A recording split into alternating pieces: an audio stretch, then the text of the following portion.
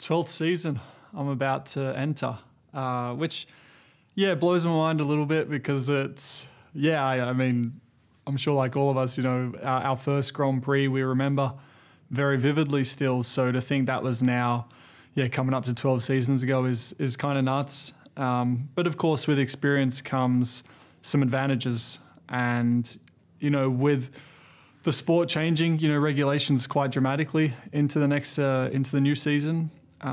Perhaps there's little things I've learned over the years which could help me, you know, just be one step ahead in some situations. But we'll see. Like, time will tell. There's no guarantee that will happen, but I think experience is always a nice thing, and it can't be bought, you know. So hopefully the 12 serves me well.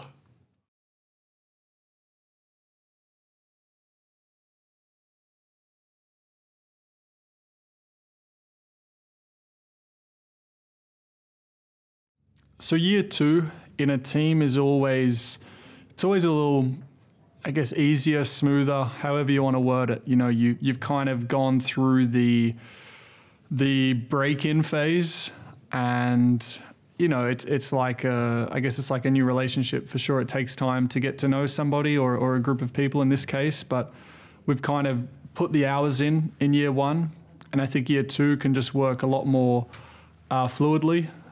So, you know, like for example, with my engineer, Tom, you know, after 12 months together, he knows what I like in a car, what I don't. So I think it's probably just an easier way to get to where we need to be. I think we can be a lot more efficient, and probably more on like a time efficiency, you know, spending probably a little bit less hours over race weekend going through the data or ifs and whats and everything else, and just getting straight to the point. And I think because we know each other, so that's good. With the car, with me, the feeling will definitely help. And I think, yeah, touching on, you know, the highs of last year with Monza, you know, I'll always carry that, you know, forward. So there's a lot of just, I think, confidence that comes from that, and confidence that I have in the team.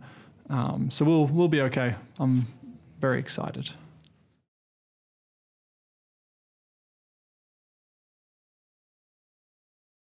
So I think 2022 is exciting. You know, I think it's exciting for us drivers, it's exciting for the teams, for the fans. You know, I think there's going to be a lot of, you know, scope to bunch the field up, you know, for us at McLaren, you know, to get another step closer to more consistent podiums or wins, or ultimately to fight for a title one day. You know, I think we can, with everything going on with the regulations, it does give us a good chance, as it does many other teams. So I'm looking forward to a tighter field, more wheel-to-wheel racing, more rivalries, all of it. Can't wait.